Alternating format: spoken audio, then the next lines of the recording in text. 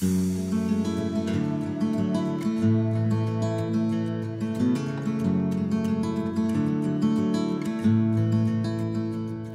is a very common question.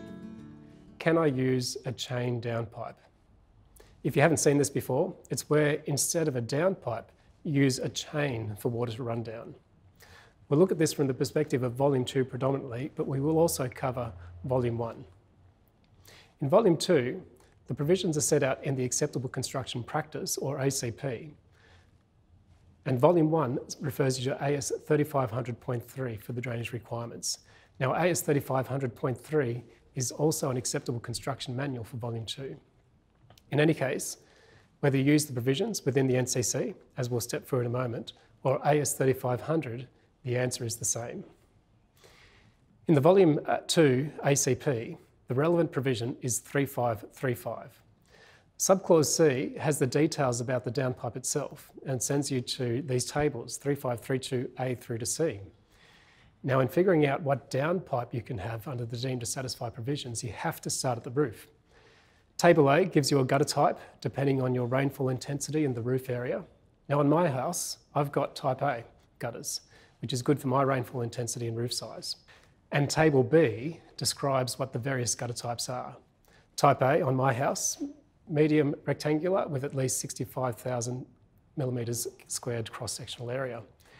And finally, you get to Table C, which gives you the downpipes that you can use. Table C is here, and as you can see, chains aren't provided as an option. You've got only the conventional types that are listed in the column here on the left.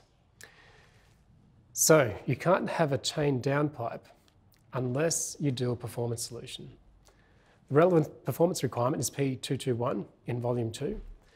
And nothing here, and it's the same for Volume 1 as well, and nothing here prevents a chain downpipe so long as the system takes the rainwater from a 1 in 20 year ARI storm to an outfall and keeps it out of the building. I do provide a word of caution, though. I mentioned earlier that Volume 1 deemed to satisfy provisions send you straight to the standard, AS 3500.3, and the standard is an option also for Volume 2. Now, in that standard, Clause 2.3.2 sets out the deemed to satisfy downpipes. It's almost a whole page of products and materials that the standard permits for downpipes, and chains aren't one of them. Now, at the very end of that clause is an informative note. Now, about notes in standards, these are informative. They don't have to be followed.